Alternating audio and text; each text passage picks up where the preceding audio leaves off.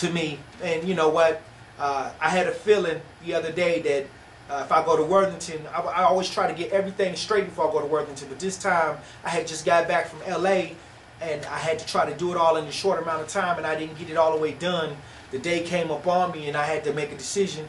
Even though I knew that it may not have been processed as fast enough, because I still had to pay the $30 to clear it all. I had still to clear it all, but I'm a Packers fan, and I didn't want to change my ID over to a Minnesota because I'm a Packers fan. Basically, that's what that day hesitation was. But it ended up costing me a ticket.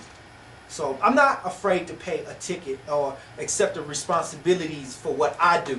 But I'm not going to accept the responsibilities of people lying on me and trying to say that I'm this criminal and overlook the fact that I've raised over $6,000 in 2 events, and then I raised another $4,000 or $5,000 in separate events, calculating over $16,000 raised in that community and fundraising, and 2 of them made the paper. You feel me? Like, I'm not going to ever accept the fact that they want to treat me like a second-class citizen or a nigga like they called me every day when I was working. So once again, that was the situation. That's what happened.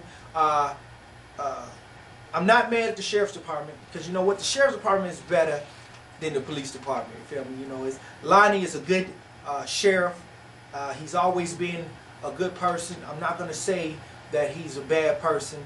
Everybody in Worthington is not racist. Everybody in Worthington is not hate black people. You know, it's just the ones that are in charge, like the police department. They allow a lot of illegal things to go on. It's a lot of old school mentality in Worthington, and I have children there. If I didn't have my children there, if I didn't love my children, I wouldn't be trying to make these tapes and say what's going on.